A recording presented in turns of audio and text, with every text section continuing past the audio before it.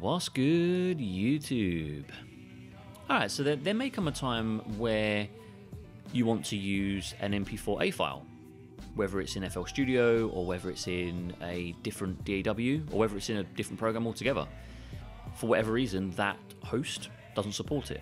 Now in FL's case, an MP4a file is not supported. It's similar to an MP3 file in that it's obviously an audio file, but it's a lossless, high fidelity file format. So it's seen as, I guess, more superior than an MP3 file when it comes to, you know, the resolution of the audio in that file.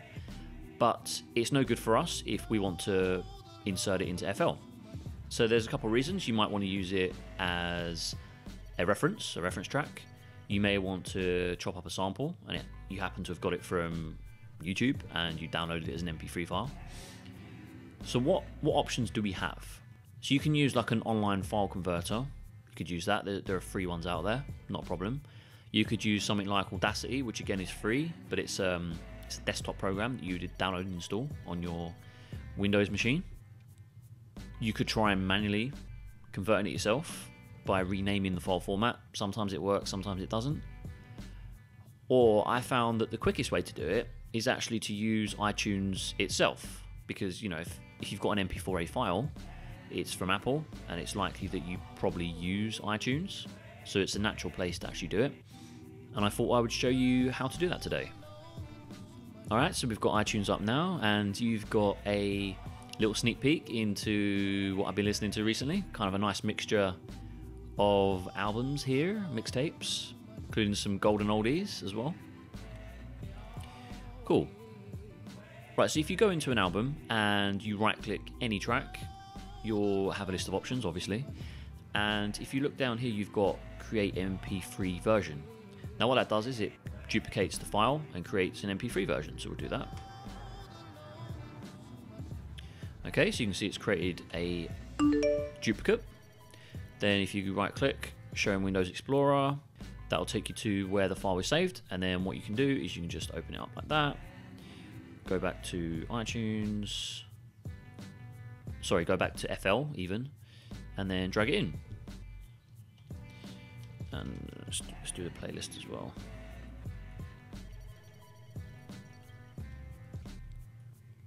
Boom, easy. So this is to kind of show you that you can't use MP4 files. So let me just right click.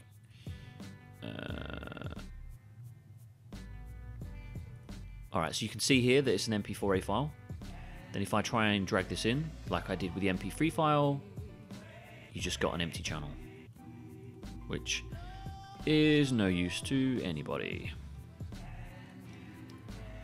Now what you might find is when you do that, it's not create MP3 file, it's actually create AAC file. And if that's the case, you just need to change the file conversion option that you have here. So what you need to do is you need to go to View, or Edit rather, Preferences. Then we want to go to Import Settings, and then import using MP3 encoder. So as I mentioned, you may find that the default is AAC. If it's AAC, just change it to MP3, hit OK again, and then you can do your conversion. Let me just quickly show that in action.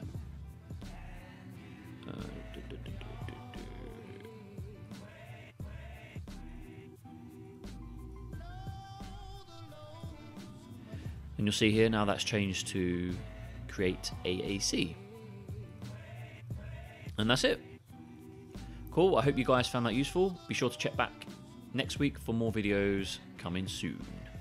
Peace.